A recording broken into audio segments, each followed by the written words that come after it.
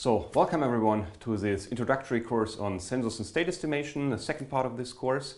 And we are going to address here several aspects that are important for state estimation, especially in the context of the simultaneous localization mapping problem, taking laser sensors into account, but also camera information.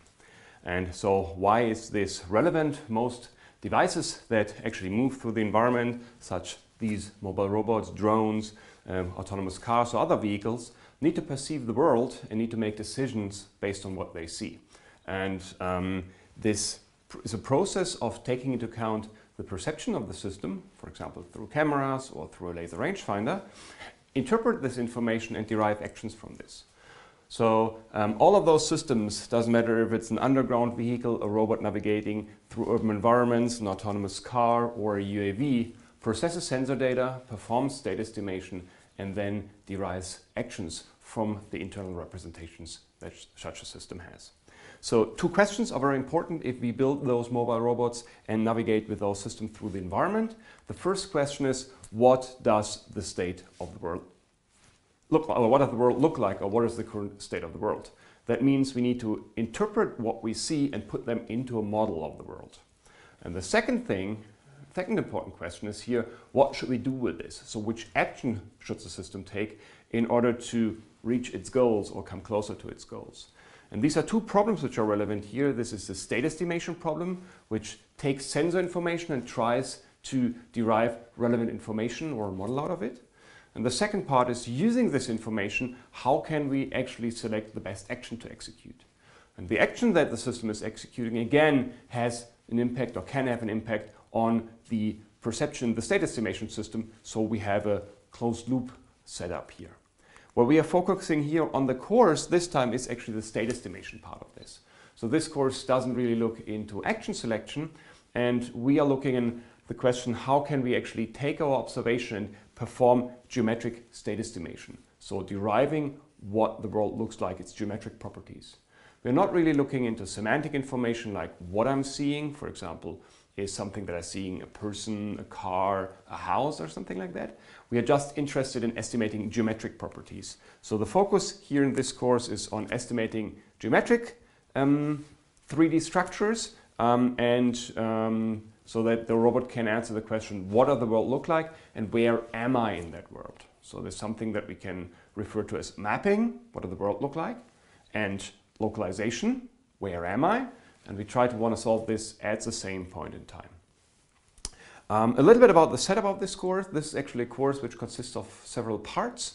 And the special setup here, given the current Corona situation that we have, is that this course is broken up into two parts. There's a first part, which it now takes place in the first kind of 6 to 7 weeks, which is my responsibility of teaching, and then a second part which is done by Lasse Klingbeil, who will take care of the second part of this course.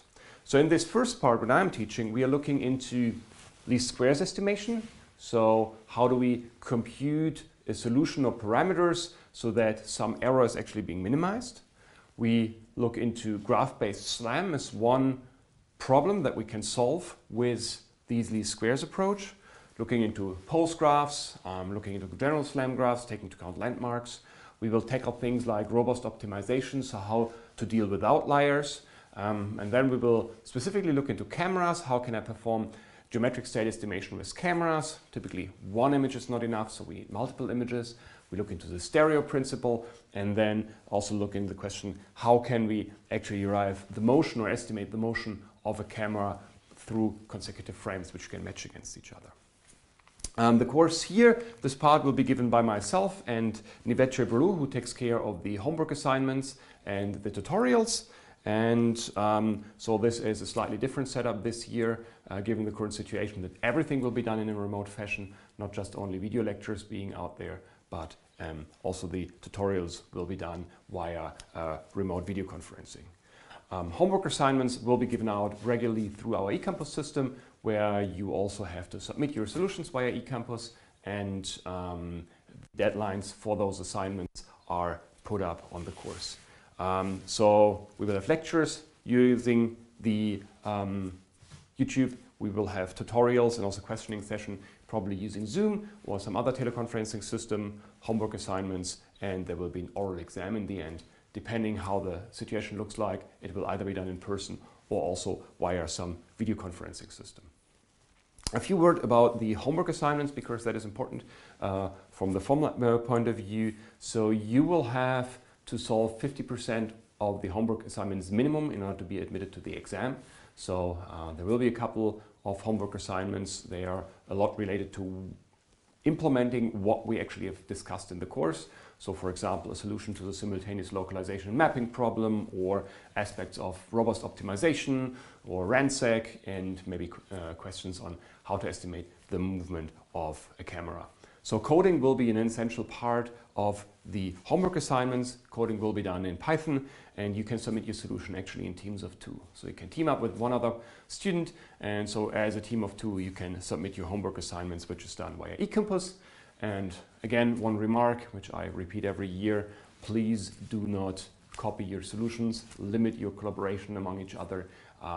In case of plagiarism, you will not get exam admission. You're not allowed to take the exam at all. So you lose at minimum a complete year. So that simply doesn't make sense. As I'm not standing in the lecture hall and you're sitting in the audience right now, there may be questions coming up. On the one hand side, we will have the remote questioning session, so you can ask us questions via video conferencing system directly. But of course, you're also more than welcome to send questions to me or to Nivette directly via email. So use the communication, the electronic communication right now, so that we can teach you as good as possible in the current situation.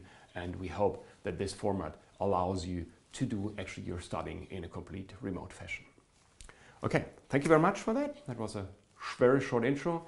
And then we will start in the next part of the course, in the next video, with a short general introduction into the simultaneous localization and mapping problem, and then start with this part of the course. Thank you.